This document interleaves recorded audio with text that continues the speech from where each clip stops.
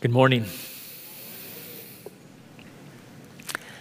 Every day that my wife and I leave our home, my 4-year-old boy, my 2-year-old daughter stand at the door to wave goodbye to mommy and daddy, and Nana, my mother-in-law, is standing at the front door, and every time we leave, they say, "I love you in my heart. I love you in my heart."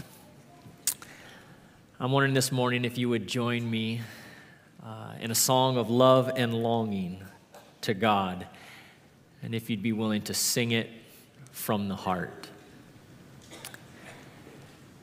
As the deer panteth for the water, so my soul to thee.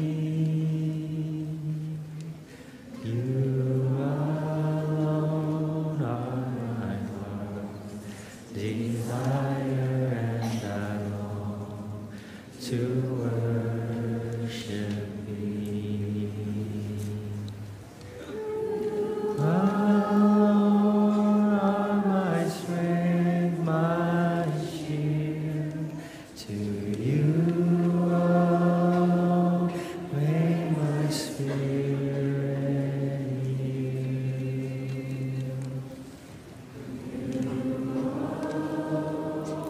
Are my heart's desire, and I long to worship thee. So here we are, Lord, and the desire of our heart is to love you and to serve you and to worship you. Remove barriers that stand in our way from the ability to hear clearly from the pages of Scripture. Remove some of the comfortability or malaise that might be setting in for some of us who know what happens in the service next. And instead, give us an eagerness and anticipation, even faith, that you desire to encounter and to speak to us, each of us, through the power of your Holy Spirit. In Christ's name, amen.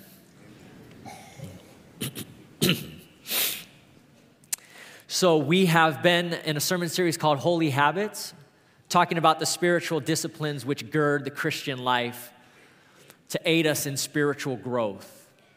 Pastor Joey began with a sermon on the posture of surrender. As we engage in the disciplines, we need to have a surrendered heart. We've talked about the importance of studying Scripture. We've talked about the importance of prayer and of solitude. We've talked about silence and fasting.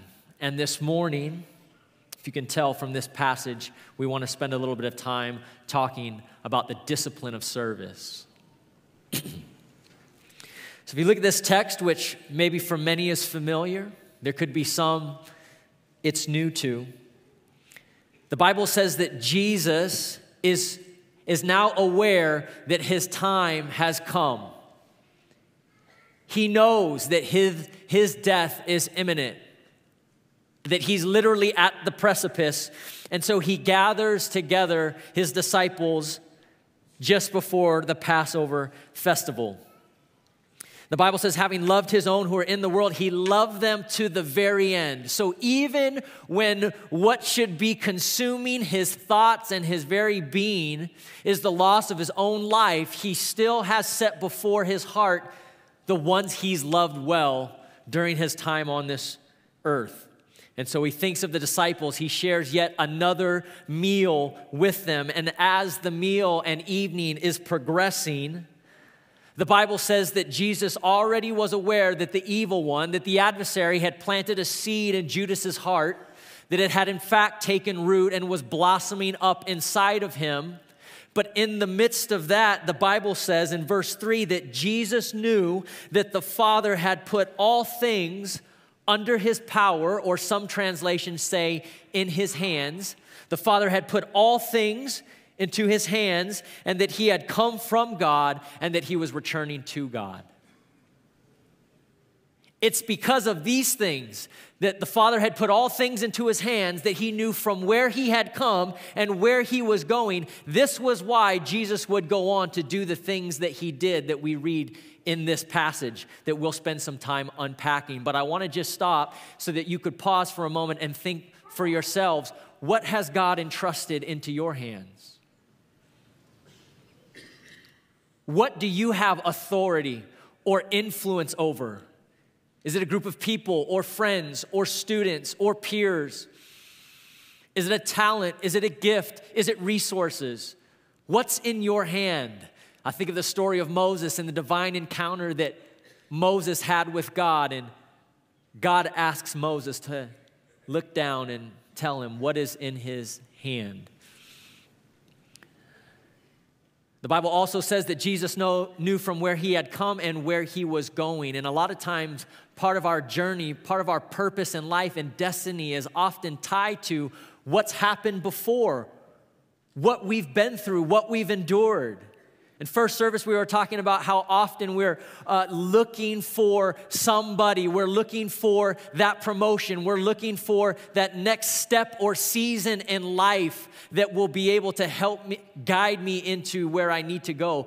But a lot of times, because we haven't unpacked or spent time reflecting on where we have been, what we have been through, we don't recognize what's already in our hand and what God wants to use in our lives to lead us into the way of the future. For Jesus, he knew where he was headed. He knew from whence he had come and that God had put all things into his hands. And so here is Jesus. The Bible says that because of those things, he could stand up from the meal, gird his waist, take off his outer clothing, gird his waist with the towel around him, and begin to pour water into a basin and wash the feet of the disciples. So culturally and socially, it was hospitable to welcome in guests who, traveling along dusty roads, would have had dirtied feet. And so it was hospitable to set before them a basin and a towel. Many times, people would wash their own feet. Sometimes, if there was a servant or slave in the house, they might wash someone's feet.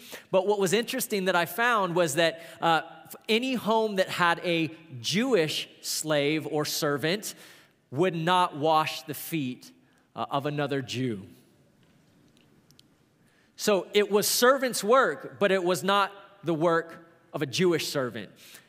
For the disciples of teachers, the disciples would do many acts of service for their teacher, for their master, for their rabbi, but it was recorded that one thing they would not do was wash the teacher's feet. So here you have disciples of Jesus, and it was culturally and socially understood that they weren't going to do it. And who knows in the home if there was anyone else, but if it was a Jewish servant, they weren't going to do it. But now here is Jesus, who is both teacher, rabbi, and also Jew, and he's standing up from the meal, and he's taking off his outer garment. He's picking up the towel. He's putting water in the basin. This is a redefining moment. Jesus is redefining what servanthood and leadership is all about. He's turning the pecking order of society and culture that he finds himself in on its head. And I'll never forget, one of the first jobs I ever worked was in the Gap. I don't know if anybody still shops at the Gap. But I worked in the Gap, was one of my first jobs when I was in high school. We had a mall, a shopping mall right next to our high school. I went in there, got my first job. I had to work a graveyard shift, putting security tags onto each individual piece of clothing. Right. And if during the end of that exhilarating experience in the back room of putting tags on, we finished, we could go out and fold a few pieces of clothing in the department store before they would open in the morning.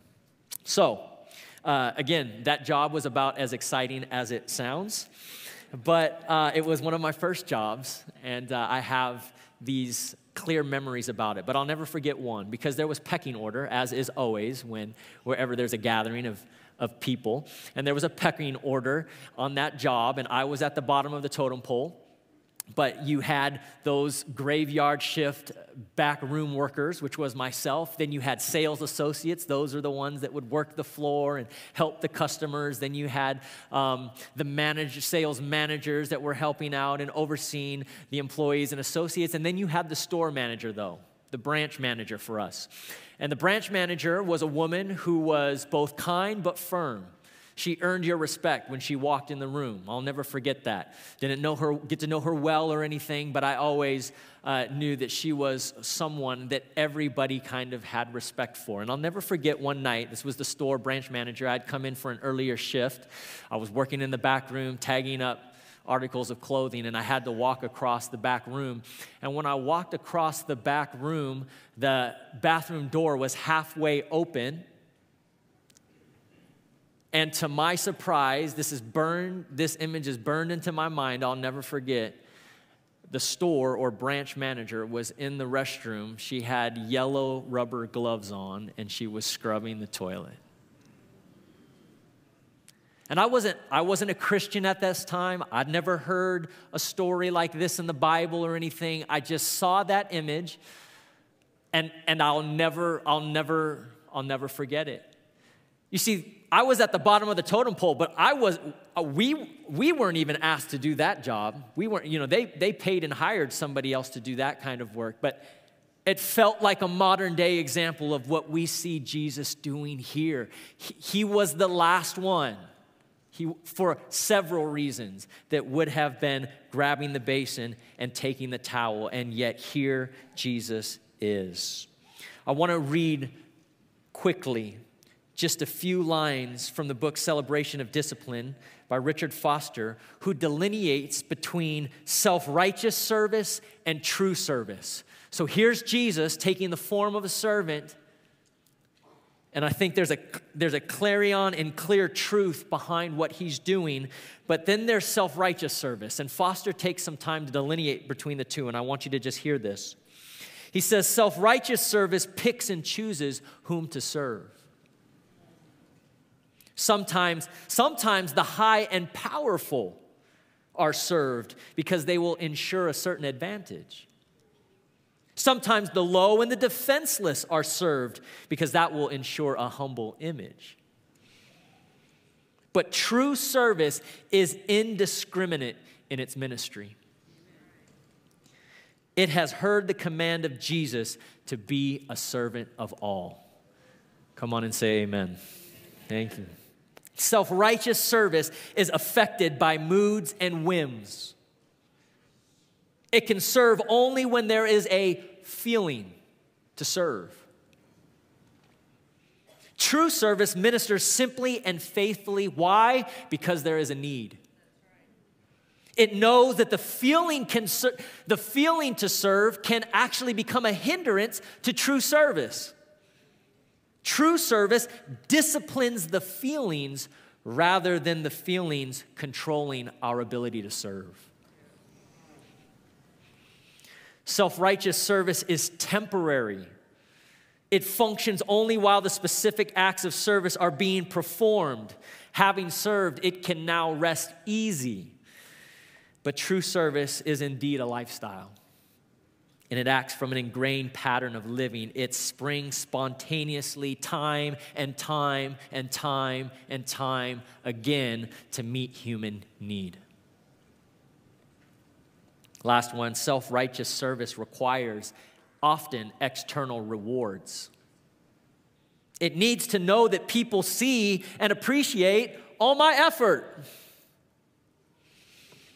It seeks human applause.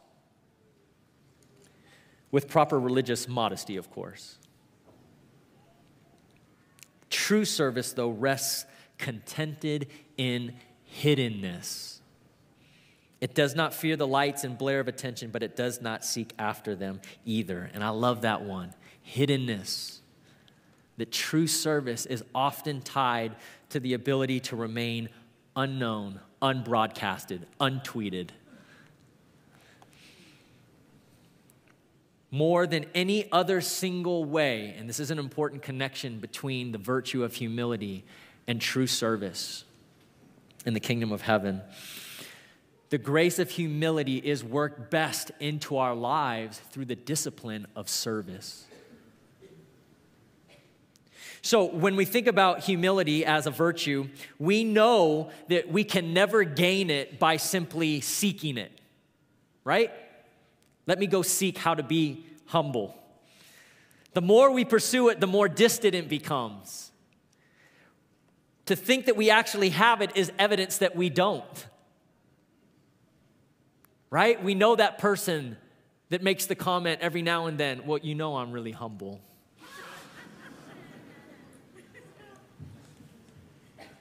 And they're being earnest in their assessment of themselves. But we know that when we think we have it, then we probably know we really don't.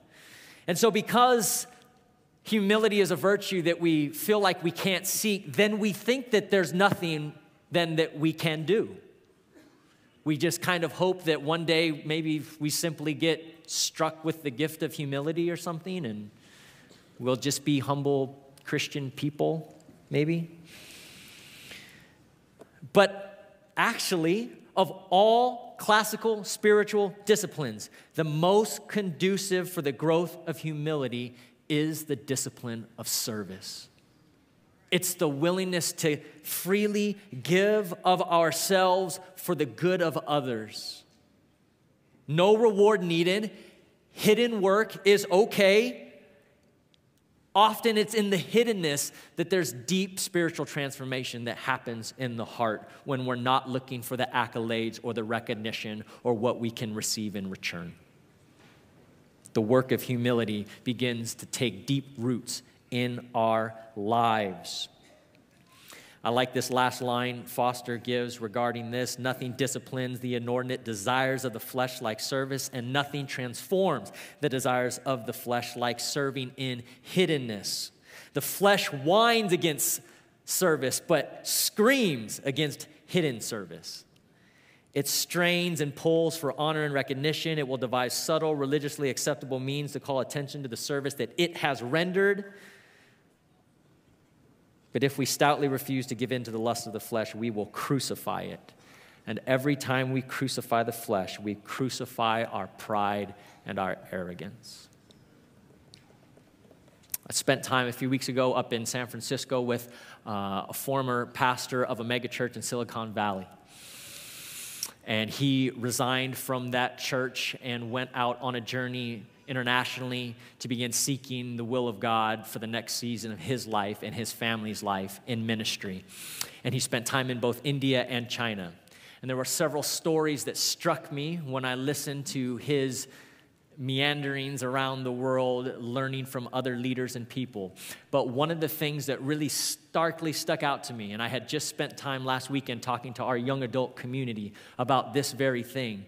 There is, I don't know if you've noticed, this burgeoning culture within the broader Christian world right now where everyone wants to fill a stadium, and we've got this celebrity pastor culture where we've got this prized individual, often with very skinny pants and leather jackets and maybe tattoos, and just the ideal icon of cool up there telling us about Jesus, and everybody is giving their lives to Christ, and it's amazing. And I do actually think God is doing some powerful things through ministries and churches and people in this kind of phenomena that's happening right now in the Christian world. But the antithesis to what we see given rise in America right now in our country, in my opinion, would be time that he spent with leaders in China in the underground church. It's kind of the antithesis. And he told a group of us about a leader that he had spent time with who began to describe the choices that they make in order to fan the flames of the gospel among the people in this country. And the best leaders, he said, in China, in the underground movement, have to make a conscious decision for obscurity and hiddenness. So while in our culture, we're all about propping up these great leaders who will kind of lead the way, and they're out front and center leading the charge. These great leaders in the underground church movement in China have to go deeper down underground in order to remain hidden and not known, because the moment that they are, they'd cease to be able to lead the movement. They'd be discovered and found out and would no longer have influence, be imprisoned and other things. Such a stark contrast, but they've embraced hiddenness, the willingness to serve the body of Christ. And what stuck out to me is that he had said these were some of the most humble leaders I'd ever met. Just one more here from Dallas Willard, who makes, I think, a very poignant point about our ability to serve or any spiritual discipline. He says there are things that we can do that can be done as a discipline, but they don't have to be. And I think service is a perfect example. We can, as an act of service, do something for someone else on behalf of somebody else as an act of love, as an act of righteousness. We can just do that. But what he says is, when we choose, for example, the act of service and make it a discipline, we are choosing to practice that discipline in order to enhance my ability to follow Christ. So, for example, I will practice the discipline of service to train myself away from some of the arrogance, possessiveness, envy, resentment, or covetousness I have in my life. You see, in that case, my service is undertaken to discipline my spiritual life. And I think going back to John 13, some of that is what we see playing out. The disciples, we know in the gospel narratives, have been arguing over who will be the greatest. There is covetousness. There is this envy. There is this desire to be placed ahead of the pack. James and John, their mother wants to know, will they get the little thrones right next to your throne, Jesus? And now here's Jesus getting up from the meal with towel and basin, giving them a window of insight into who they are, what's deepest inside their hearts, and leading them into the practice of the very same thing. There is this exchange with Peter. You probably heard it. It goes back and forth. Peter says, wait, maybe him, but you're not going to wash my feet. And Jesus says, look, you don't even understand what I'm doing right now, but you will. Eventually, you will. And Peter says, no, you're not going to wash my feet. And he says, well, look, if you don't wash my feet, then you won't have any part with me. You won't have any share with me. And I can kind of imagine Peter, he's already got his shirt halfway up his stomach at that point, right? Because he's ready to throw it off. And okay, it's bath time, Jesus. Let's just wash me all the way, everything. But then Jesus washes the feet of the disciples, and he begins to lay out before them the example that he set. And what they don't realize now, but that Jesus is confirming for them that they will realize, is that the washing of their feet is symbolic of his humiliating death upon the cross, by which spiritual cleansing was made possible. It was a foreshadow to what he was about to endure. He knew he was at the precipice, and he chose something common and ordinary, and yet something that was never expected of him, to teach them what kind of lives they would live, marked by servants in perpetually, even to the very church of this day. This was the mind of Christ. This is why the Apostle Paul could say in Philippians that we are to have this same attitude, this same mind of Christ, who had equality with God, but took on the very nature of a servant, being made in human likeness, and even gave himself over to obedience, death on a cross. This was the posture of our Lord. And he was showing them now the marked life that they would live to reflect his unyielding and unwavering love, sacrificial love on their behalf. This last piece he says here, he speaks to them in blessing and says, very truly I tell you, servants are not greater than their masters. Therefore you are to do likewise. And if you do these things, you will be blessed. there is a blessing that Jesus speaks of that is not in the knowing, it's in the doing. It's not in the knowing, it's in the doing. And I want to just say this morning, as we try to bring it home for our community, we're saying, as you heard Pastor Otis describe, that we're going to do a service on behalf of the community, but we're going to do it in a new way. And that has the potential to go really well or to not go so well. But in my mind, I see the lives and stories of families at stake. And I think that there are stories in our congregation that are meant to be birthed this Thanksgiving season that God wants to do for our congregation on behalf of our community. So a lot of times when we see natural disasters wreaking havoc throughout our world or senseless act of violence, as we have talked and prayed over this day, it always comes back to, well, what can I do? And those are tough questions. My young adults just today down at the basement of Wong Kur Lee, we're talking about what can we do? And we have to explore those. But you know what? What we do know is we have an opportunity right here. We're probably not going to be reading front page articles on whatever news feed you have about families in San Bernardino that won't have Thanksgiving this year. That one's probably not going to make it on your Facebook feed. But those stories exist. And we have an opportunity to stand in the gap and to practice the discipline of service on behalf of our community. And my prayer this morning, as you listen to this song, is that the example of that Christ would lead us as he has set forth the example to follow as a community.